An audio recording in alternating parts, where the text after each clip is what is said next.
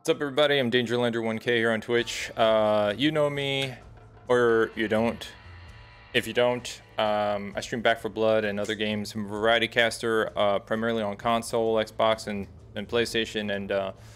And I have been playing Back for Blood since early access. Anyway, I'm here to talk about the November 2021 update. Let's just go ahead and read through some of it because I don't know. I wanted to provide my reactions for those of the people in my community, anybody who drops by in the presently or in the near future.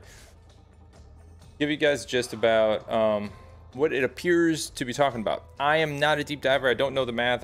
That's not my approach with the game. I kind of like take a look at like conceptual, like broad conceptual strategies and sort of mindset behind, you know, going into certain maps and like big overarching approaches to the game. That still allow a lot of room for creativity and innovation upon the individual gamer, because I don't want to exactly tell people how to play, just provide my experiences and hope that it helps. But there are things here which are like really bizarre to me, right? So the first one is developer update. We wanted to highlight the following bug fix with some additional information. Fix some issues related to specials spawning. We found an issue where specials would frequently duplicate their spawn cards, compounding as players progress through the levels.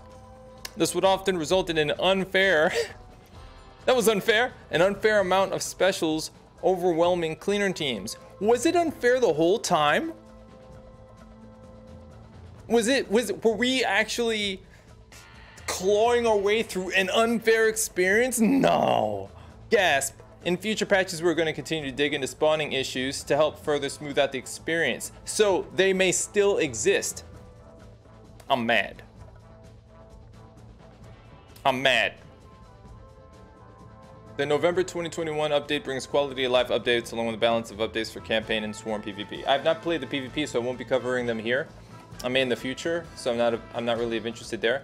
But I will go specifically to the campaign updates. No.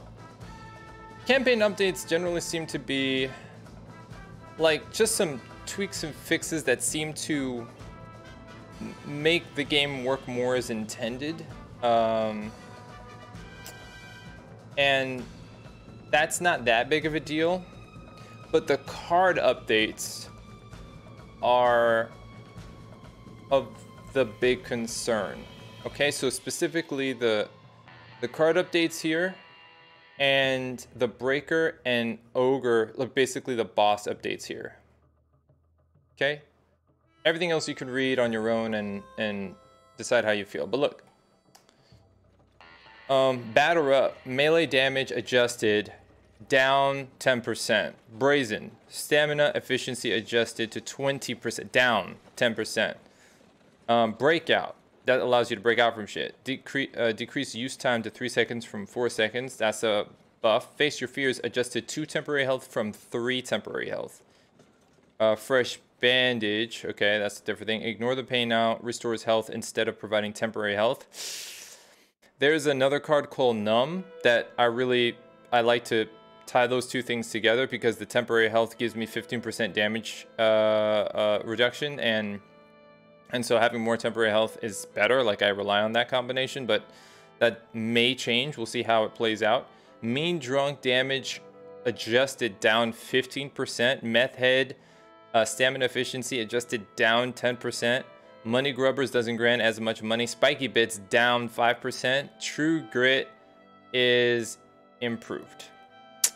And then overall, the breaker has been buffed and the ogre has been buffed some. It already, I mean, depending on what difficulty you're on, but in Nightmare, the ogre is a beefcake and the breaker's always been a beefcake. Doable, but now it looks like they're gonna try to make him a little bit more intense and a little bit more threatening. His moves are gonna come faster.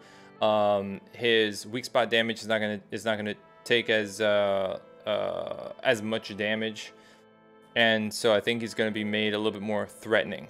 Honestly, I didn't really think about the breaker that much. He seemed predictable, slow, and that wasn't a concern. The ogre has a lot, even destroying his you know, his vulnerable spots. You know, he could still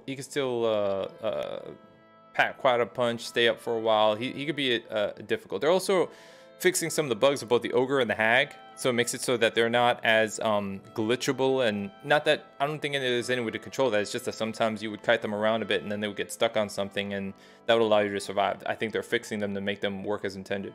So so the Breaker is going to be more dangerous. The Ogre is going to be more durable,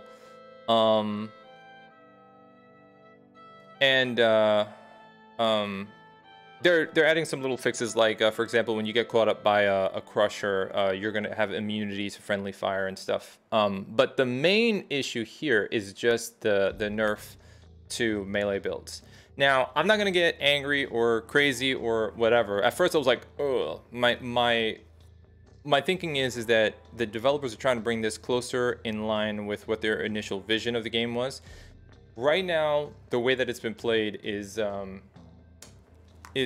that the melee is the one. I feel like melee and, like, in some cases a pure range DPS, somebody gets their deck right, are like these two pillars. There's flexibility around them.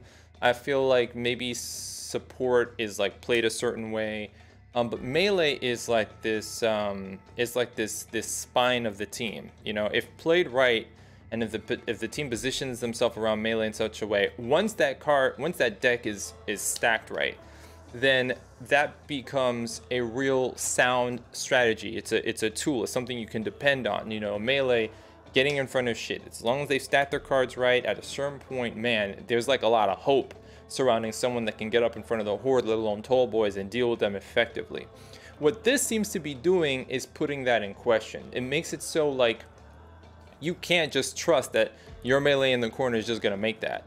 You know, they're chipping away at how a lot of these cards work together in tandem, and it may, if it's enough to weaken the formula of a melee that you can sort of trust to, like, hold that shit down, then that could create a chain reaction that could drastically change the way that we all play. I don't know yet until I get in there and I try it out. All I'm gonna say is don't freak out, don't call it, get in there and test it and test it and test it, because I think that this kind of news is the kind of thing that's gonna make people go,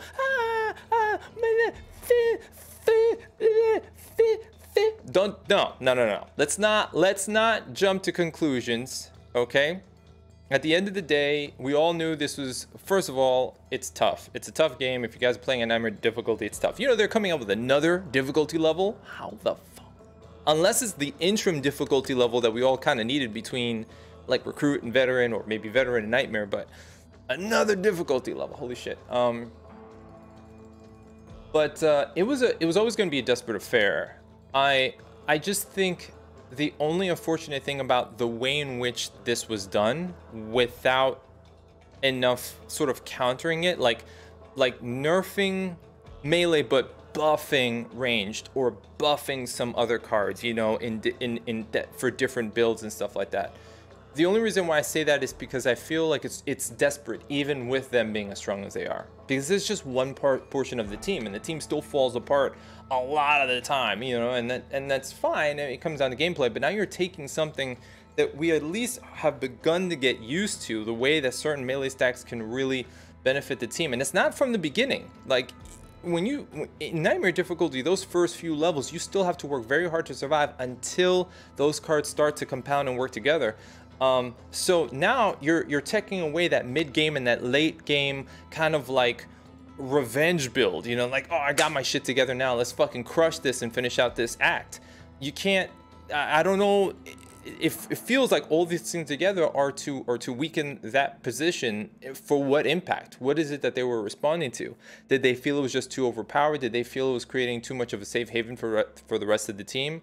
And is this balanced against Nightmare difficulty, these changes? Are they looking at Nightmare difficulty? Because not a lot of people are in Nightmare difficulty, and not a lot of people are completing it. We're seeing these, I believe, a very small portion of the community creating videos and maybe playing online together with their buddies. But if you look at just like Xbox, right? 0.01%, 0.02%. These are the percentages of people that are getting through Nightmare difficulty. That's where all of this stuff is tested to the limit. And I don't think we have enough information to know for a fact that any kind of nerfs are warranted yet, because people are still playing a very desperate game. So I just have questions. I really wish that I could have been a fly on the wall to understand why this happened. And I don't think we're getting that because the data coming out from, you know, Nightmare difficulty, I think is still very small, except for these rare occasions where you have these kind of like, you know, really serious people, you know, sticking around and fighting through it. You know, people that are playing like nonstop and what have you. Now, maybe I'm mistaken. Maybe there's a bigger portion of the community, perhaps on PC, that is getting through, and maybe that's their test pool. But given crossplay, I think you would have to look at the whole pool, and I don't see console players with the same game getting the same level of progress. I mean, the controller and you know, and how quickly you can respond to things, I do think that there's a, even if it's marginal, I do think that there's a significant difference where these kind of percentages might be really harmful. But they did kind of pump this out kind of quickly, and my guess is that these are things that they can go back and forth with, and they'll be you know, yo-yoing between, you know, different things as they get closer and closer to an ideal. So so on some level it's exciting because I just want to see how it feels. I just want to see how it plays out, and they might just be doing that to incentivize. Maybe they have stats that show that there's like an above average amount of people that are playing as melee rather than picking other classes. I don't know, but that's of interest. Is there anything else here that kind of like the bat movement speed was increased? Bats have to do 50% more damage to stumble the ridden. That was weird. I was always wondering, axe movement speed is increased, axe damage is reduced 15 points. Axe stumble damage scale reduced to 0.5 from 1. Hatchet damage was reduced 10 points, hatchet stumble damage scale reduced. Machete movement speed increase. So the weapons have become faster, but they've overall become weaker. I wonder how that's gonna work. Yeah, all of this is like, it just screams like melee nerf, you know? So as somebody who has been taking on my first challenge of Nightmare progression with Holly, I'm gonna feel this pretty squarely in the chest as soon as tomorrow, and I'm very curious about this. Anyway, like I said, for those of us who have been enjoying the game, the call is still for us to be patient, to learn, to adjust, and none of this stops us from practicing our fundamentals in terms of surviving in this game and working together as a team. So, you know, hopefully it all makes sense within a day or two and it doesn't feel too painful. I can't help but feel a sense of dread, like a shadow looming over my next gameplay sessions, which were desperate enough to begin with. And so that's a thing. But it's nice that they're on top of things. It's nice that they're working on things. It's nice that they're tweaking things, that they are apparently using the feedback to make changes. And as long as they stay responsive, I'm sure we'll find a good place in the middle where it needs to be, for everybody to have a good time. All right, that's that. And then back before that, yeah, and then this is bizarre. This the unfair amount of specials overwhelming cleaner teams. If that gets fixed, and despite the reduction in the melee build, what we find is that we have a more balanced or more fair you know, occurrence of specials spawning, then maybe the whole game opens up. You know, maybe this adjustment here is why that will be okay. You know, maybe we will actually be able to take bigger bites out of Nightmare difficulty as a community, regardless of the people who like to run off, who are not skilled speedrunners, you know, just that guy. Then it's okay. Because at the end of the day, it'll just mean that we can actually effectively build good practices and good habits around the more manageable amount of specials that spawn, reaffirming good gameplay, and not just constantly having the best of the gameplay that we've learned through recruit and veteran difficulty absolutely going to shit because Nightmare just decided to vomit hell on our faces. Right? So anyway, I remain optimistic because I don't want to feel like I wasted my damn time. And with that said, I will see you guys out there. If you've watched and enjoyed, thank you so much. Twitch.tv/DangerLander1K. Good luck and happy hunting. Peace out.